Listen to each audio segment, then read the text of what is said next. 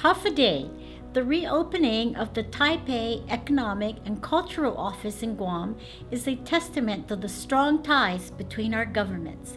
Under this office, Taiwan and Guam will be able to engage in economic and cultural exchanges and increase services and assistance for Taiwanese travelers and businesses. Guam has always appreciated the partnership between Guam and Taiwan, especially for the support we received during this COVID-19 pandemic.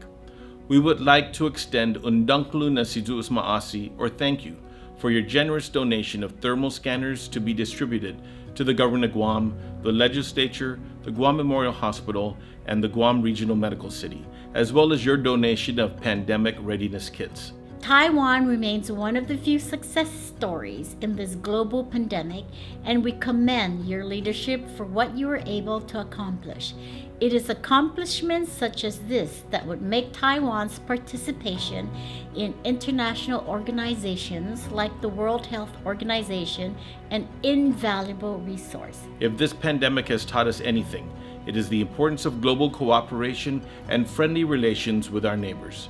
And we hope that the presence of this office can help facilitate even stronger ties between Taiwan and our region. Congratulations on the reopening of the Taipei Economic and Cultural Office, and happy 109th National Day.